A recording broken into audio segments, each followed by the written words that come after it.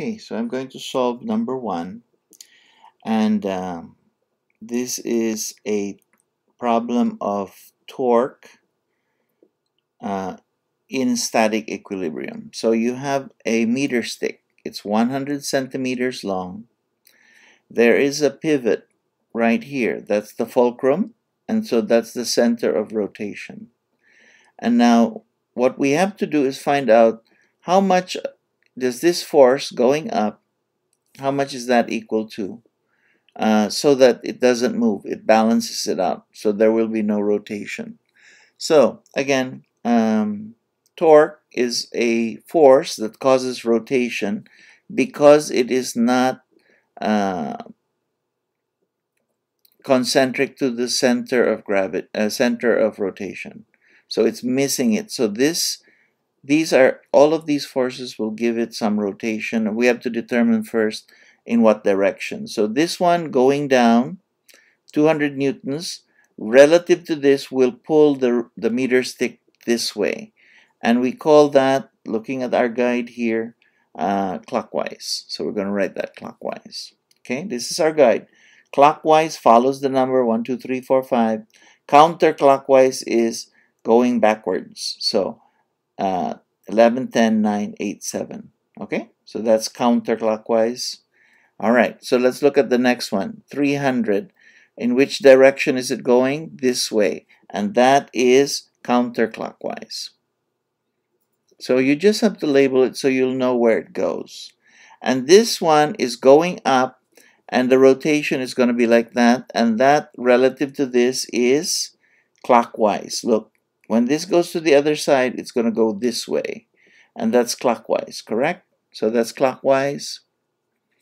Okay, so reminder, our formula for torque is the fancy T. It is a vector times the radius and then times the force. That's how you get torque. So because it's an equilibrium, that means that the sum of all torques is equal to 0, which means clockwise equals counterclockwise.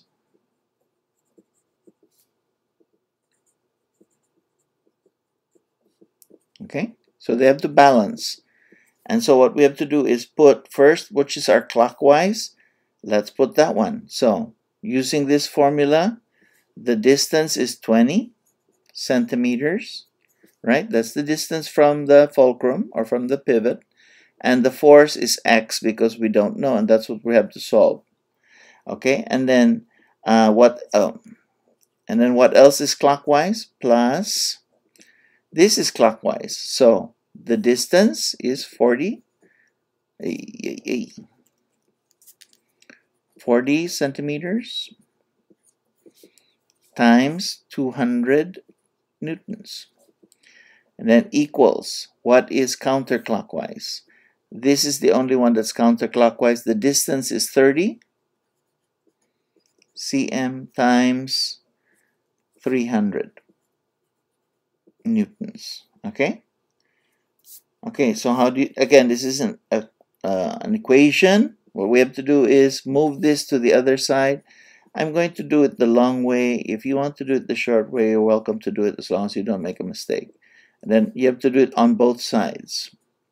So if it's plus, the inverse operation is minus. And again, this is a good time to review your knowledge of algebra. So that cancels. So what do we have?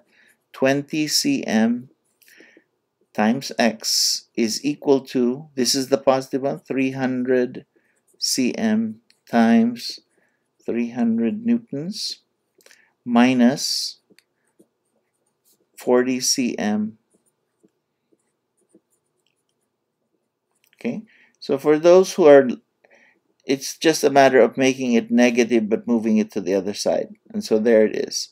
Now, how do we get rid of this? We divide this by 20 cm. Both sides.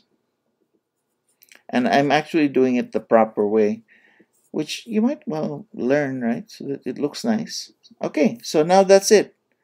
All you have to do is get the value.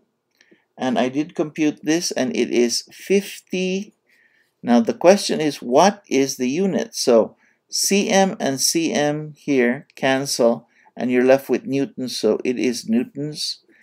And look, we're looking for newtons, so that's correct. I've done it twice. Check.